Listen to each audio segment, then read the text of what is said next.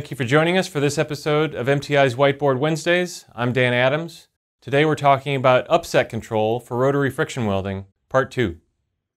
In the last episode, we talked about how upset is the amount of shortening of a part resulting from friction welding. And that if we had perfect incoming parts, we could fix the amount of energy that we use to make that weld and get very repeatable upset.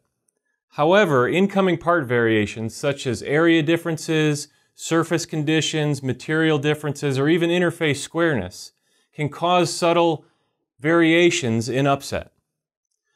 So if we changed our control technique in direct drive friction welding, and instead of holding our rotation, which is the energy input phase, for a specific amount of time, we can hold that rotation until we get a specific amount of upset. So now if I have area differences, for example, my larger part will spend more time rotating, creating more heat in order to get the same amount of upset. So I'm putting more energy in, I'm allowing the energy to vary to overcome any incoming part variations that we might have. Now as a result of that varying energy, I will get slight variations in the amount of upset that I get in the forge phase. And I can also get variations as a result of the braking phase.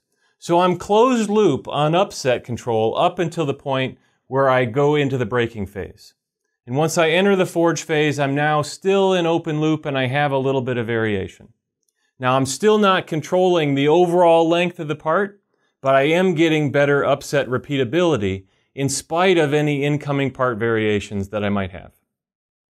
Thank you for joining us for this episode of Whiteboard Wednesdays. For more information on rotary friction welding or other friction welding solutions, please visit our website at mtiwelding.com.